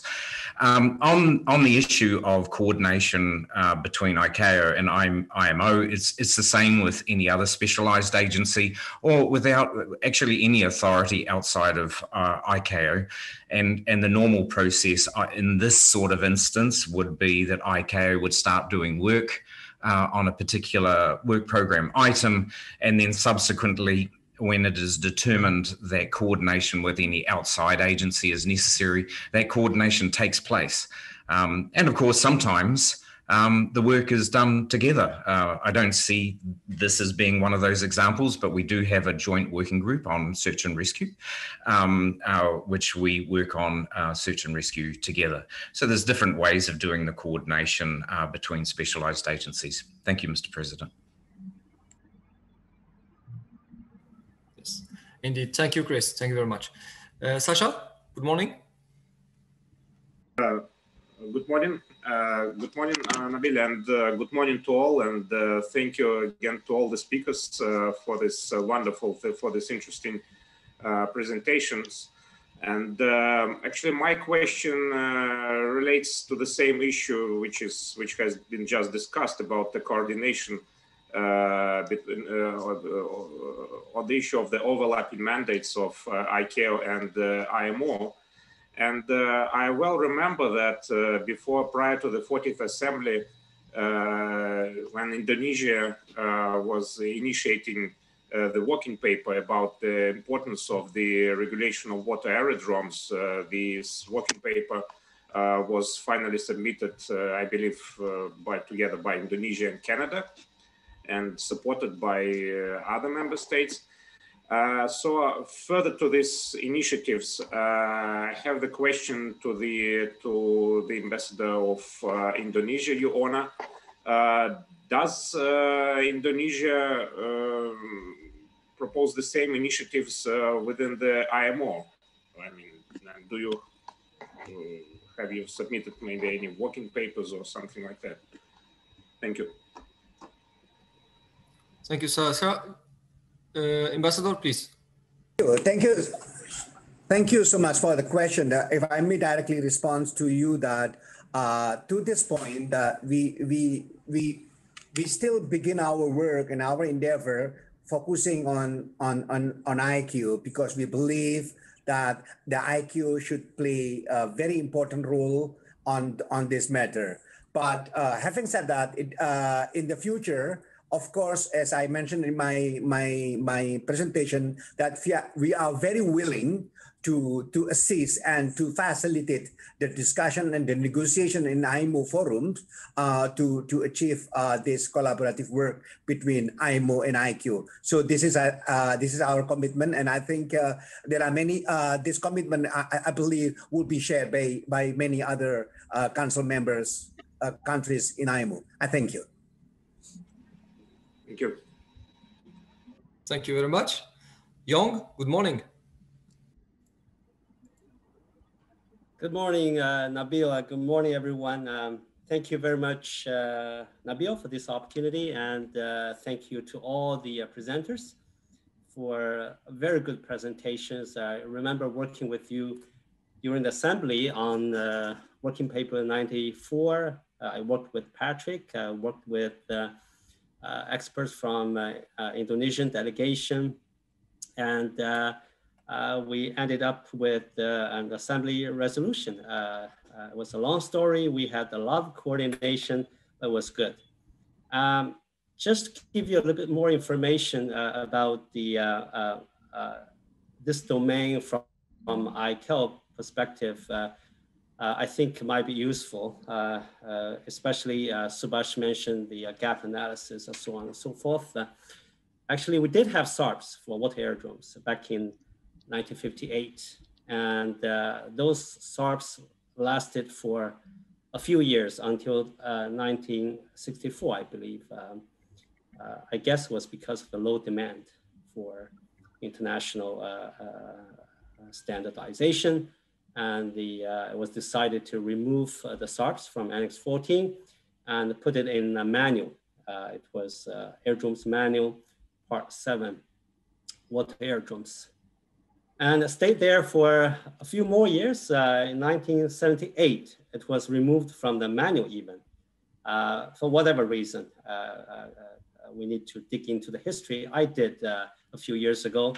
I think my conclusion was at that time was sort of a low demand for this business, and nobody wanted to maintain the currency of the standards or guidance material even. Okay, having said that, seems to me more and more traffic, using seaplanes happening throughout the world, especially in the Asia-Pacific region. And actually, we supported an initiative in that region about developing a sample regulation on water aerodromes. If you look at the Asia-Pacific website of ICAO, you could find a sample regulation on water aerodromes. It was published a few years ago. And of course, from a legal point of view, I don't think that's something like annex or appends or even guidance material. It is an ICAO document, but it is not mandatory. That sample regulation does give some guidance on how to certify water aerodromes, but of course doesn't give all the technical details about, for example, physical characteristics, visual aids, obstacle limitation surfaces for water aerodromes. And if you look at Annex 14, interestingly, the definition of aerodromes does include water aerodromes. And in another paragraph, I guess, in the foreword, it does talk about chapter 3, which is physical characteristics that is applied to land aerodromes only. So technically speaking, apart from chapter 3, physical characteristics, all the other chapters, including obstacles, rescue firefighting, visual aids, etc., could technically apply to water aerodromes. But I personally don't think states can directly apply all those standards to their water aerodromes. That's why in Annex 14, you do have a provision that says it's up to states to decide how you reference the existing specifications in Annex 14.1. So it's really up to the states. It's based on their discretion. They could, what I understand that could happen is that if one state wants to regulate the water aerodromes at the moment without international standards, they could look to Annex 14 chapters, except for chapter 3, and make adjustments as necessary because there are similarities between land aerodromes and water aerodromes in terms of visual aids, for example, in terms of the colors, the patterns of the lighting, markings, in terms of the obstacle limitation surfaces. But you do have to study your own situation, try to use those standards wisely. Having said that, I do think, you know, given the, let's say, interest in this domain, we need to do something about it. That we had the resolution, and I need to remind the Commission that after the Assembly, the Commission has done a prioritization exercise because this water aerodrome item belongs to one of those items that are not funded, to be strictly speaking, because it was not included in the work program of the current triennium. So it is one of those pending resources, I guess, you know, we were using that term. And the Commission did do a prioritization exercise. I think I remember it's in the middle of the list for water aerodromes. It's not really a very high priority. It's not at the bottom of the list. It's sort of a little bit lower than the average, or it's sort of average, I would say. So frankly speaking, and we have been discussing this, it is in our radar, it is included in the working paper for the council. I think, I don't think it's you know, time to discuss in detail about the technical work at this meeting. But what I'm trying to say is that today, these presentations give me a lot more information. Thank you for that, especially in the context of IMO. I do agree with Chris that in this specific case, the expertise with regard to water aerodromes rests with ICAO mainly. I think when it comes to coordination with IMO, I think it is essential to coordinate with IMO. I'm thinking of examples like WMO. We have representation from WMO on our MET panel, and they bring their expertise to the panel, and the main body of the MET related work. The main body of responsible for MET related work is the MET panel. I'm not saying we know how we coordinate with IMO, but I do see that technically the main issue here is the interface, between the seaplane and other vessels, because according to my understanding now, below 150 meters, the maneuvering of the seaplane on the water surface, is regarded as a sort of a vessel's, movement. In that regard, I do think I saw this regulation from IMO regarding the collision avoidance. I think that interface needs to be addressed. How you're going to go about avoid collision with other vessels and ships on the sea level. I think that is the, from a technical point of view, the main issue we need to coordinate with IMO. But in terms of air traffic issue, that's really something else. I think Chris, is looking at that. Chris, I think, answered that question very well. I guess that's all I think I should offer for this meeting, to just give you additional information from ICAO perspective.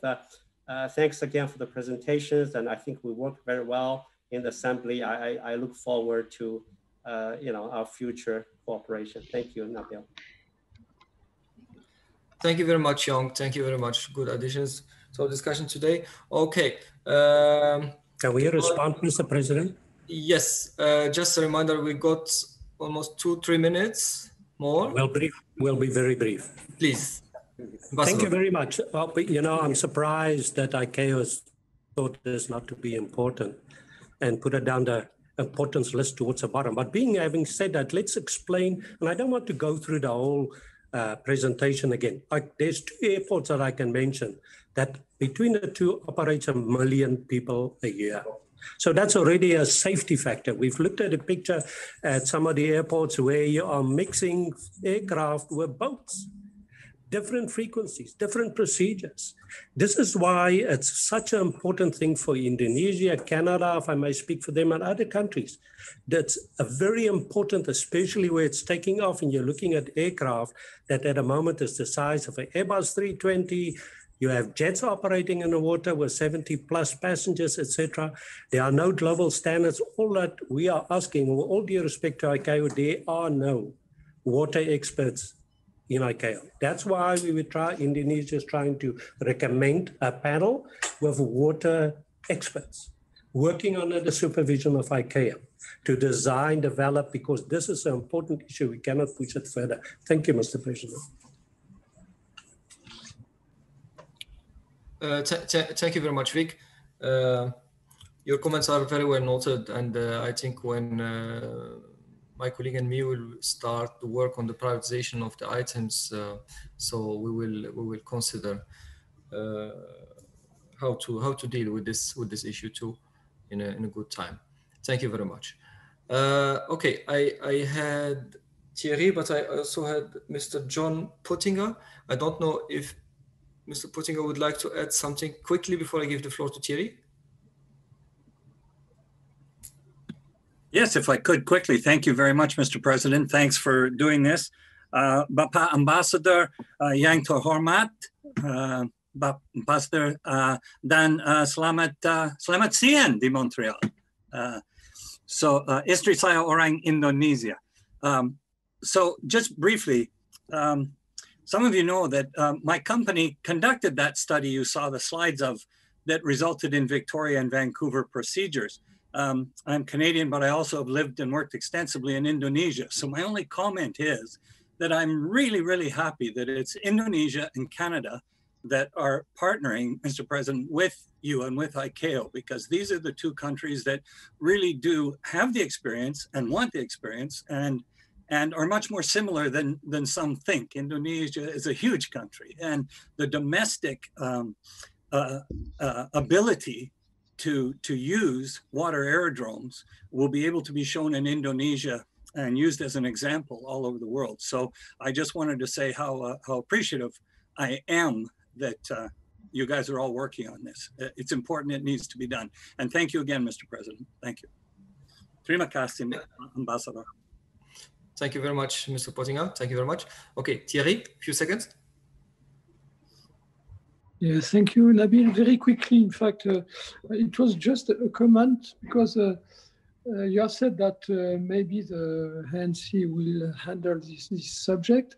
But anyway, I think we need to have an idea of the criticality of the problems. If I take, for instance, the slide number 15 from our Canadian friends, there is a list of topics that are now embedded in the Canadian standards, but I think that we have to address these topics, but with a priority list, if I may say, because as you know, the resources are scarce, so it's important to make a kind of priority so that we could work. We have heard that interface is a problem. We have heard that how to say, the density of the traffic between the ships and airplanes are also a problem. So it's important to have in mind where are the main problems, the major problems, so that the gap analysis mentioned by Subhash could be easier to perform. Thank you. Yes, thank you very much, Thierry. Just to clarify, what I'm talking about is that we have an assembly resolution. So, and that happened during the last assembly. And, you know, we have our cycle of work to develop the SARPs. So this resolution will go there. This resolution is about specific SARPs. So there's design, certification, management, the safety and the reporting requirements for water aerodromes operations. Okay, so that will take its way. And of course, with our colleagues from the Secretariat, we will work on that to address this issue in an appropriate time. That is what I believe. Thank you for that. Thank you, everyone. Well, as you have seen, it is a very exciting subject we're discussing today. And don't forget, we just tried actually to cover the safety issues. So we have not spoken about security issues in the kind of operations. And I liked pretty much the comments highlighting that, well, it was in the past. It was an exciting subject in the past. The country I'm most familiar with, we were building aircrafts so in the south. So it's not just about islands somewhere. It can also be in the middle of a continent where the mountains are, where you cannot maybe build an aerodrome. It will be expensive, but you have a sea close, so you have already your aerodrome. So many things. I would be, of course, more than happy to have this discussion with you, with the colleagues when we will be reviewing that assembly resolution and that outcome, and to think how to deal with it, also with our experts in the panels. So it's very good, and I thank everyone for being here today. It's good to have this kind of informal discussions to learn from each other. Thank you, Ambassador. Thank you, Indonesia, Vic. Thank you very much, Patrick Junot. Thank you, IMO, Mr. Osamu. Thank you, everyone. And I will see my guests, so the speakers, in 15 minutes. So you have received that invitation just to talk to you 5 minutes more. And for our colleagues, so thank you very much. See you tomorrow in the INSEAD chamber for the opening of the session. Thank you, everyone. Have a good day. Thank you. Thank you. Bye-bye. Bye. Thank you, everyone. Bye. Bye. Terima kasih. Seru itu terakhir, Pak. Bikin dapat sih.